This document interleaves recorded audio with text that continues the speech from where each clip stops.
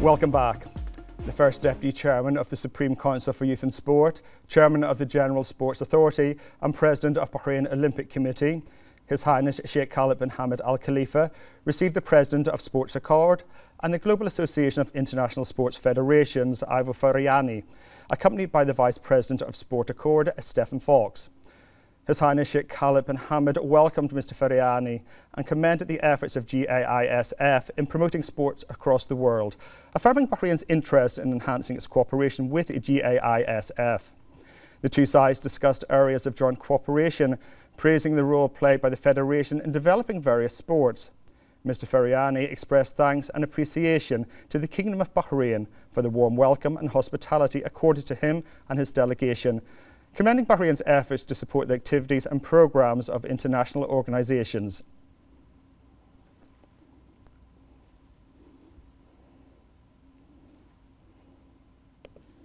The first Deputy Chairman of the Supreme Council for Youth and Sports, Chairman of the General Sports Authority and President of Bahrain Olympic Committee, His Highness Sheikh Khalid bin Hamad Al Khalifa, attended the distribution ceremony of the 2023 Paralympic Sports Awards, held on the sidelines of the 2023 International Paralympic Committee (IPC) General Assembly and Conference, hosted by the Kingdom of Bahrain. His Highness Sheikh Khalid bin Hamad stressed the Paralympic Games enjoy the great interest of His Majesty King Hamad bin Isa Al Khalifa, His Royal Highness Prince Salman bin Hamad Al Khalifa, the Crown Prince and Prime Minister, as well as His Highness Sheikh Nasser bin Hamad Al Khalifa, His Majesty the King's representative for humanitarian work and youth affairs. His Highness affirmed that the Kingdom's hosting of IPC General Assembly and the distribution ceremony of the 2023 Paralympic Sport Awards confirms its support for Paralympic sports, citing the multiple achievements of Bahrain's Paralympic athletes. He added that hosting the two major Paralympic events confirmed Bahrain's constant keenness to support all Paralympic sports and give people of determination more support, in line with His Majesty the King's directives. His Highness Sheikh Khalid expressed thanks to IPC for its confidence in Bahrain's ability to host its General Assembly and distribution ceremony of the 2023 Parasports Award, which consolidates the Kingdom's status as a level of international Paralympic movement, wishing everybody success. His Highness Sheikh Khalid then honoured top-achieving Paralympic athletes. For his part, Sheikh Mohammed bin Doja Al Khalifa expressed sincere thanks and gratitude to His Highness Sheikh Khalid bin Hamad for attending and supporting the major Paralympic event, commending the efforts exerted by Bahrain Paralympic Committee President to ensure the success of the two IPC events. IPC President praised the ongoing cooperation between IPC and the Bahrain Paralympic Committee, led by Sheikh Mohammed bin Doaj, to hold an IPC General Assembly and Conference in the Kingdom, hailing Bahrain's wide-ranging sports achievements. He indicated that IPC's conference has achieved outstanding success thanks to the dedication of Bahrain Paralympic Committee and its partners.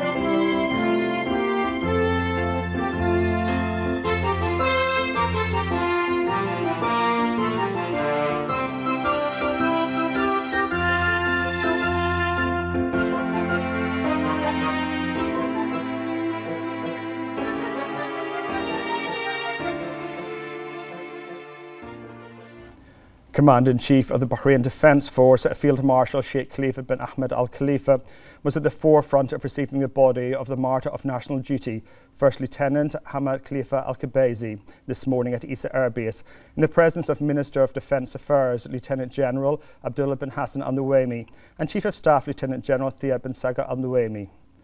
The martyr's body arrived on board a Royal Bahraini Air Force military plane, and special military ceremonies were held to receive him in the presence of a number of senior officers of the Bahrain Defence Force and a number of the martyr's family and relatives.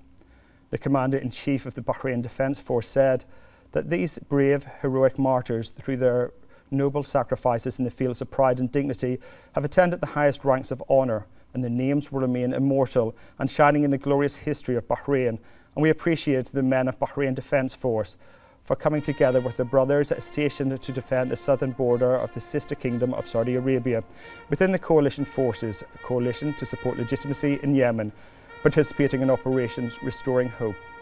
The Commander-in-Chief of the Bahrain Defence Force prayed to Allah Almighty to rest the soul in peace and mercy and to inspire the families with presence and solace and grant a speedy recovery to the wounded and injured. The Commander-in-Chief of the Bahrain Defence Force, National Security Advisor, Commander of the Royal Guard, Lieutenant General Sheikh Nasser bin Hamad Al Khalifa, and Commander of the Royal Guard Special Force, His Highness Colonel Sheikh Khalid bin Hamad Al Khalifa, led the crowd of mourners who attended the funeral of the martyr of national duty at the Hunaniya Cemetery this afternoon, in the presence of the Minister of Defence Affairs, Lieutenant General Abdullah bin Hassan Al Nuaimi, and Chief of Staff, Lieutenant General Thiyab bin Saga Al Nuaimi. The BDF Commander-in-Chief conveyed the condolences and sympathy of His Majesty King Hamad bin Isa Al Khalifa and Supreme Commander of the Armed Forces, and His Royal Highness the Crown Prince and Deputy Supreme Commander of the Armed Forces and Prime Minister, Prince Salman bin Hamad Al Khalifa, to the family and relatives of the martyr of national duty. The Commander-in-Chief of the Bahrain Defence Force also offered his sincere condolences and sympathy to the family of the martyr and his relatives, and prayed to Allah Almighty to grant the martyrs abundant mercy and forgiveness, and accept them with martyrs, and grant a speedy recovery to the wounded and injured.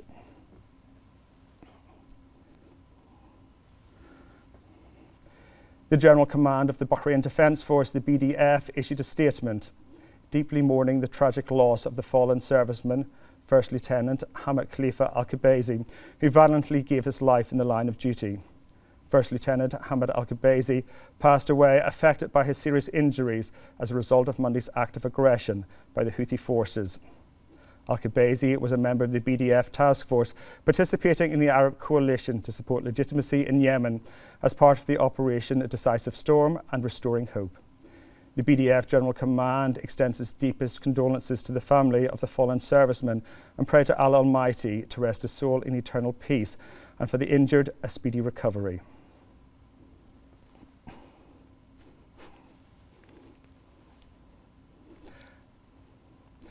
The members of the Security Council strongly condemned the egregious and escalatory drone attack attributed to the Houthis on members of the Bahrain Defence Force of the Kingdom of Bahrain, serving as part of the Arab coalition to support legitimacy in Yemen at the southern border of the Kingdom of Saudi Arabia, which led to several deaths and injuries. A statement issued by the members of the Security Council said the attack constituted a serious threat to the peace process and regional stability, including in Yemen. The members of the Security Council also called on the Houthis to end all terrorist attacks, reiterating concern at the targeting of civilian infrastructure in cities at the southern border of the Kingdom of Saudi Arabia. The statement said, the members of the Security Council stressed that any escalation would only exacerbate the suffering of the Yemeni people. They reiterated the need for decisive steps towards a sustainable ceasefire and underlined their continued strong support for efforts towards a political settlement and ultimately ending the suffering of the Yemeni people.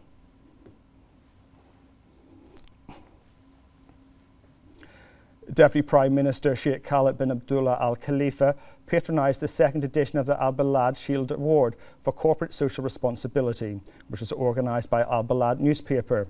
In the presence of the Speaker of the Representatives Council, Ahmed bin Salman Al Musallam, Chairman of the Shura Council, Ali bin Saleh Al Saleh, Minister of Social Development, Usama bin Ahmed Khalaf Al Asfour, and Minister of Electricity Affairs and Water, Yasser bin Ibrahim Humaydan, and a number of their excellencies, members of the Legislative Authority, officials, ambassadors, representatives of the business sector, and civil society organisations. The Deputy Prime Minister stressed the importance of social responsibility to establish a successful partnership between the public and private sectors, in line with the Royal Directives of His Majesty King Hamad bin Isa Al Khalifa, and follow-up of His Royal Highness the Crown Prince and Prime Minister, Prince Salman bin Hamad Al Khalifa. He stressed the efforts of the media industry in highlighting the private sector's efforts to achieving sustainable development that requires the integration of corporate social responsibility. The Deputy Prime Minister indicated the government's keenness to continue building on and strengthening the foundations of partnership with the private sector to ensure the creation of promising opportunities for citizens by moving forward in achieving the priorities and goals contained in the government's programme and in a way that aims to continue achieving well-being of social stability and economic prosperity for the Kingdom of Bahrain. He underlined the role of the media in highlighting success stories that highlight contributions of the private sector to the development of the local community, aiming to motivate all companies operating in the sector of all sizes to launch more social responsibility initiatives and adopt this culture within the administrative system and strategic goals. The Deputy Prime Minister also expressed his appreciation to the management of Al Balad newspaper and members of the Independent Supreme Committee for launching the Al Balad Shield initiative for corporate social responsibility, praising at the same time the updates witnessed in the second cycle of the award. Sheikh Khalid bin Abdullah Al Khalifa handed over the prizes to the winning companies, where Bapco Refining Company won the Grand Prize Shield, Aluminium Bahrain Alba won the Environmental Excellence Shield, STC Bahrain won the Economic Excellence Shield, and National Bank of Bahrain won Social Excellence Shield. Chairman of Al Balad Media Foundation, Abdelnabi Al Shola, expressed his gratitude to Deputy Prime Minister for his patronage of the event in its second season, which reflects the government's great interest in initiatives supporting the achievement of sustainable development goals.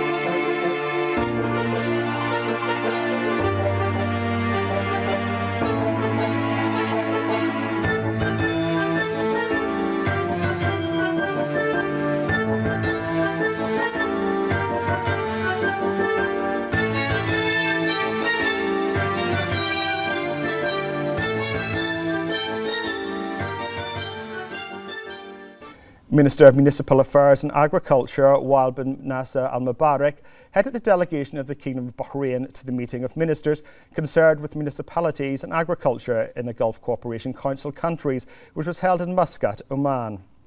The minister affirmed that the Kingdom of Bahrain, within its plans and strategies related to agricultural development and achieving food security, is continuing to enhance cooperation and consolidate partnership with the countries of the Gulf Cooperation Council in a way that achieves the desired development goals.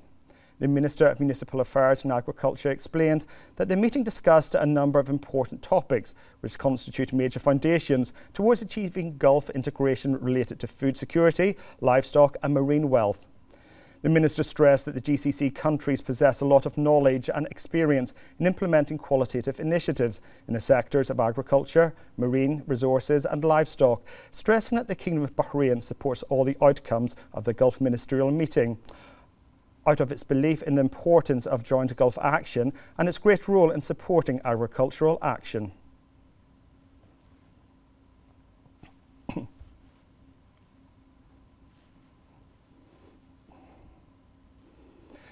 The Minister of Industry and Commerce, Acting Minister of Tourism, Abdullah bin Adel Fakhro held a meeting with the Saudi Minister of Tourism, Ahmed bin Agil Al-Khatib. The meeting came on the sidelines of the 43rd session of the World Tourism Day, which was held in Riyadh from September the 27th to the 28th, under the theme of Tourism and Green Investments. Minister Fakhro expressed pride in the long-standing fraternal Bahraini-Saudi relations, praising the steady growth of bilateral cooperation in various fields, particularly tourism. He also commended the constant efforts exerted by the two kingdoms to boost the tourism and travel industry, as well as increase tourism investments. The two ministers discussed ways to follow up on the outcomes of the Memorandum of Understanding, the MOU, signed between the two countries, under which the two kingdoms will be promoted regionally and internationally as a single tourist destination. They stressed that the outcomes of the MOU reflect the fruitful efforts made by the relevant authorities in both kingdoms.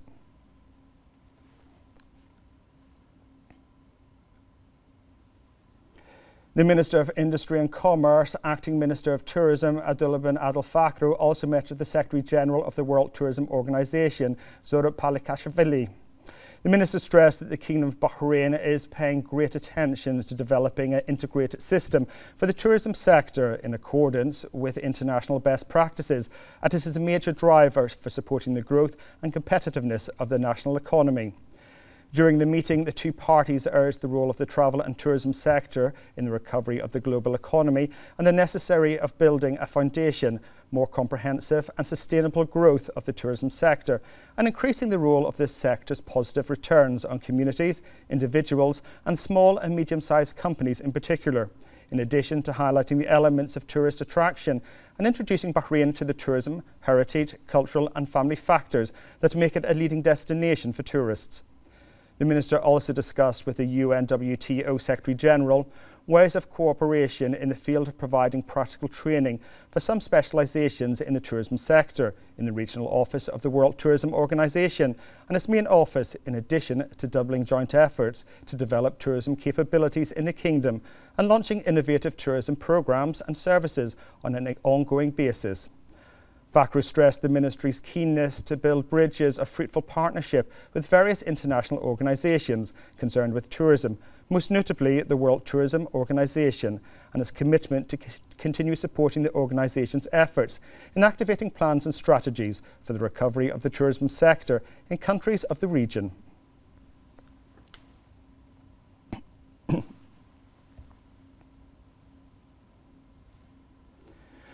President of the Republic of Georgia, Salim Zurabishvili, received the chairman of the National Council for Arts, Sheikh Rashid bin Khalifa Al Khalifa, following the opening of his exhibition, First Light, at the Zurab Tbilisi Museum of Modern Art, MOMA, in Tbilisi. President Zurabishvili welcomed Sheikh Rashid bin Khalifa, stressing the importance of such meetings in strengthening the friendship and cooperation, noting Bahrain's comprehensive artistic and cultural progress. She also praised Sheikh Rashid's artistic efforts and role in highlighting the civilised face of the kingdom by shedding light on fine art as one of the creative, intellectual and cultural fields, wishing him continued success. The National Council for Arts chairman expressed thanks and appreciation to the Georgian president for the warm welcome and hospitality accorded to him, affirming that based on the vision of His Majesty King Hamad bin Isa Al Khalifa and the constant support of the Crown Prince and Prime Minister, His Royal Highness Prince Salman bin Hamad Al Khalifa, the Kingdom of Bahrain will carry on its civilised approach based on openness, tolerance and coexistence in a way that consolidates rapprochement among peoples and cultures as well as promotes peace and harmony worldwide. He also praised Georgia's distinguished cultural and artistic movement, making it a cultural hub for lovers of culture and all forms of art. He said that he was looking forward to the Kingdom's hosting of Georgian artists, stressing art's ability to extend bridges of friendship and create memorable experiences.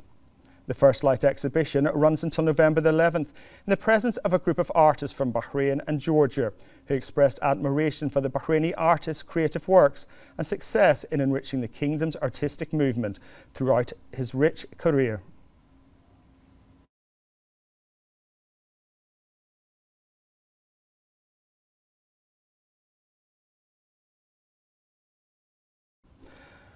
Bahrain's ambassador to the United States, Sheikh Abdullah bin Rashid Al Khalifa, held a meeting with the Oklahoma State Governor, Kevin Stott. Sheikh Abdullah bin Rashid highlighted the commercial relations between the two countries, including the trade opportunities available within the framework of investment and commercial cooperation with the state of Oklahoma. He pointed out that there are more opportunities in areas that could constitute a qualitative addition to economic cooperation, especially since bilateral relations are progressing significantly, which would contribute to achieving common interests. The ambassador touched on a number of issues related to regional security and stability, in addition to the possibility of concluding twinning agreements between cities in the state of Oklahoma and their Bahraini counterparts. Governor Kevin Stitt affirmed his keenness to enhance relations with Bahrain, wishing the kingdom and its people further progress and prosperity.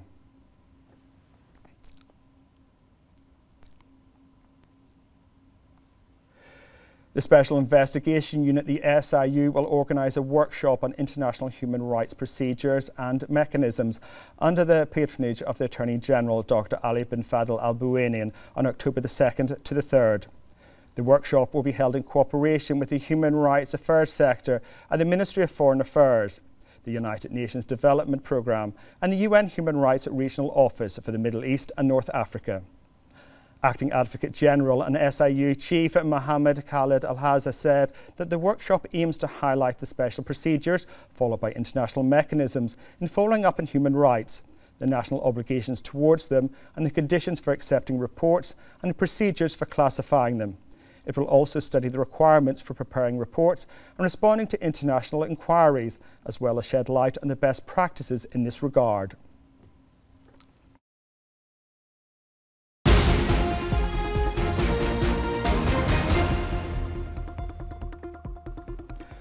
Crown Prince of Abu Dhabi, His Highness Sheikh Khalid bin Mohammed bin Zayed Al Nahyan, held talks with Albanian Prime Minister Edi Rama in the capital Tirana on Friday. They discussed ways to strengthen ties between the nations in a number of important sectors and spoke about expanding the framework for economic cooperation in priority sectors such as energy, infrastructure and tourism.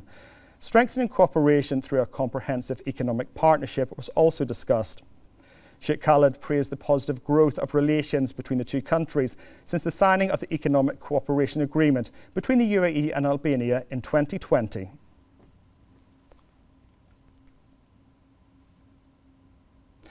His Holiness Pope Francis of the Vatican on Friday commended a UN agency's efforts to end what he called the scourge of food loss and waste across the planet. Pope Francis, in his letter to the United Nations Food and Agriculture Organization, told the FAO Director, Khu Dong Nhu, that the prevailing culture has led to the denaturalization of the value of food, reducing it to a mere commodity to be exchanged. The letter was sent on the International Day of Awareness of Food Loss and Waste, established by the FAO in 2020. The day is meant to help prioritise actions and move ahead with innovation to reduce food loss and waste. In his letter, Pope Francis said that there must be clear about the urgency of a radical paradigm shift because people can no longer limit themselves to interpreting reality in terms of economics or insatiable profit. Food waste, Francis said, shows an arrogant disregard for everything that is social and human terms lies behind food production.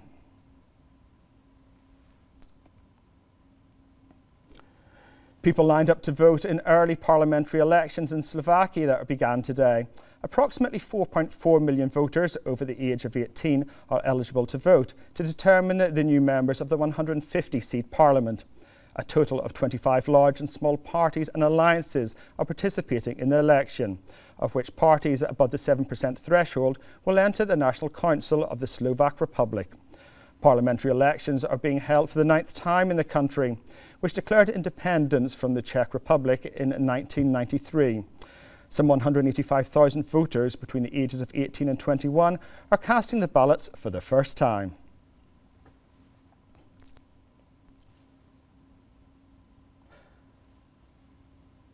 Heavy rains overnight in the northeastern United States left parts of New York City underwater, partially paralysing subways and airports at the country's financial capital. New York Governor Kathy Hochul declared an official state of emergency for the city, Long Island to the east and the Hudson River Valley to the north, warning people not to travel on flooded roads. Images from around New York showed cars half submerged and traffic snarled with some major roads completely blocked. The massive New York subway system was also hit by flooding, with several lines closed in Brooklyn. The rain came from a low-pressure system along the mid-Atlantic coast, which pulls in moist air from the ocean.